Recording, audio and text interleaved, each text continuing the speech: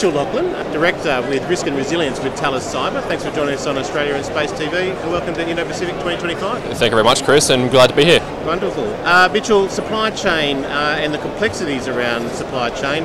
I suppose your title gives it away in terms of risk and resilience, both managing risk but maintaining resilience. How do you approach your job? What does your job currently involve? And then we'll talk about supply chain. Yeah, fantastic. The job is quite complex in understanding, first and foremost, the risks that our critical infrastructure entities face. We do take an all-hazards approach to understand what those risks are, but then understanding what the material risks are to an entity. Supply chains at the moment are ever-evolving. We've got an ever-evolving threat landscape with geopolitical tensions, organisations still coming out the back of COVID and the impacts that were felt there, particularly around blockages in the Suez Canal and the difficulties we had in actually moving goods around the globe.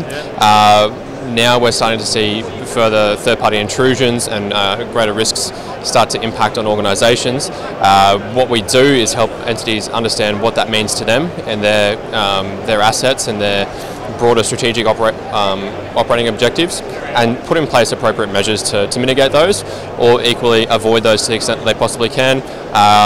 This is something that's certainly evolving across the industry at the moment, and so yeah, it's very much a moving feast, but certainly something quite fun to work with people on. The other thing is it's never ending for you, is it, really? No. Every day it's going to be a changing thing, and I imagine you work to a program of risk management as well. Do you limit yourself? You take an all-hazards approach, but you are here with critical infrastructure team, physical security team as well, and on the cyber side. How do you approach? Where do you draw the line in terms of the risk and corporate risk? Yeah, so we try and align everything back to the strategic objectives of that organisation, first and foremost. It's understanding what they're trying to achieve and how that asset contributes to the broader fabric of society as well. That enables us to focus on what really matters most. It is, as you said, never really ending, and because of that, we do take that strategic approach to try and ring fence it to the extent that we possibly can. From a supply perspective, there's a methodology that we apply that has come through the Critical Infrastructure Act that we've really tailored to be fit for purpose for our clients and the people that we work with, to understand who their critical suppliers are, why they're important, and then the impacts on the organisation. There's a lot of value that can be derived from that as well, and from an entity perspective across Australia, it's a ever-maturing opportunity there. And where are you seeing sort of the fast emerging areas? Subsea cables and subsea, the reliance on subsea infrastructure, definitely here at Indo-Pacific we're seeing, but also the protection environments and the controls that are coming into place. How do you see that? Yeah, most definitely. Subsea cables are quite interesting. I think there's probably not the degree of understanding around Australia's dependency on them. All of our telecommunications, our data, our internet. Yes, we've got satellites in the sky and in space, but a lot of it actually goes through under or subsea infrastructure.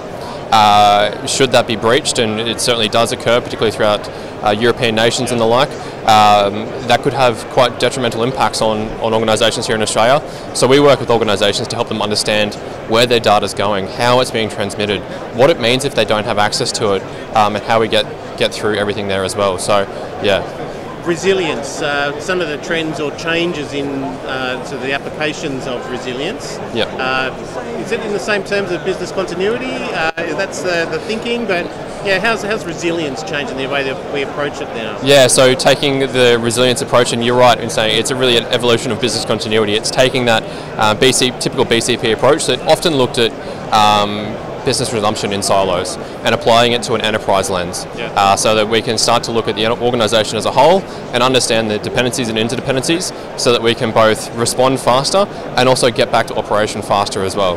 It also then provides a strategic opportunity for organisations, should they have their recovery plans in place at an appropriate level, to actually use it to get ahead of their peers that perhaps might be struggling.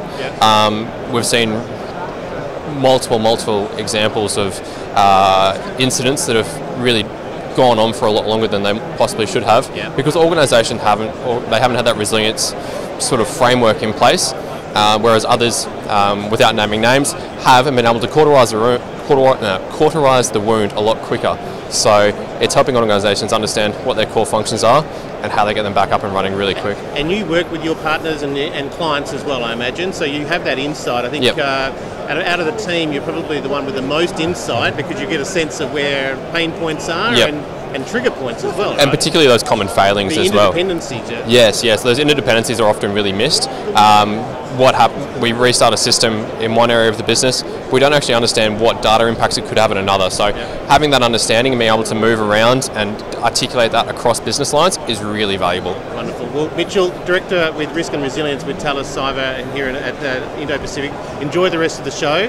Fascinating and lovely to meet you today. And thanks for joining us on Australian Space TV. No worries, thanks Chris, enjoy the rest of your day.